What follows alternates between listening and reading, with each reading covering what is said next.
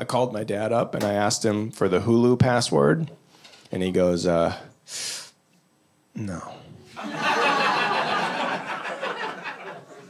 Not over the phone.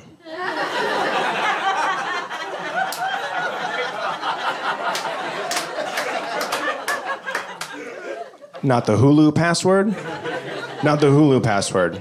No, you never know who's listening. You think a hacker wants to watch Shrek with commercials that badly that they're hacking your phone conversations? I don't know how much spy equipment costs. I'm pretty sure it's more than $5.99 a month.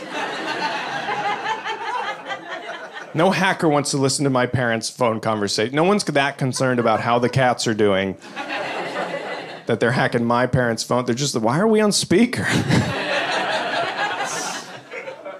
But that's how old men are. Old men are very protective of their information. My father-in-law won't give me his Wi-Fi password.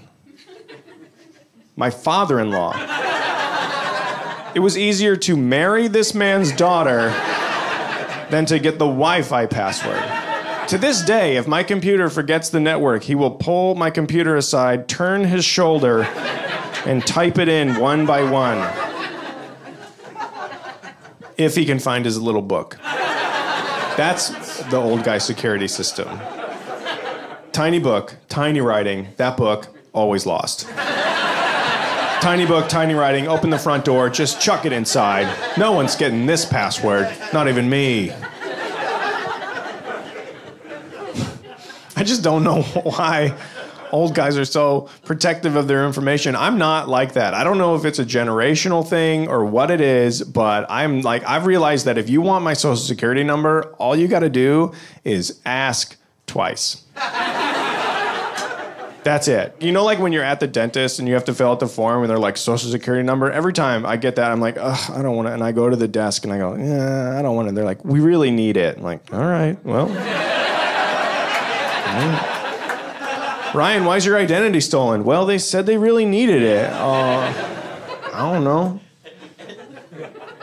I had such bad insurance in my 20s that my social security number is everywhere in Brooklyn. It is just everywhere. Like, I went to so many dentists in my 20s. At one point, I didn't even go to the dentist. I walked in, and then immediately I walked out because I got there, and the dentist was wearing jeans.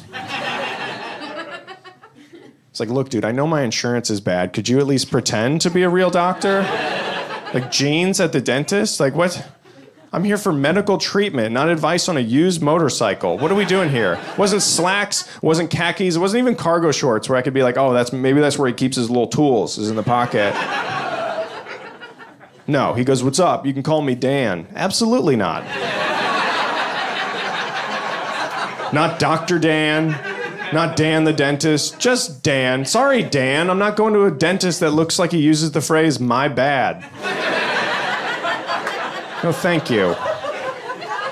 Not interested.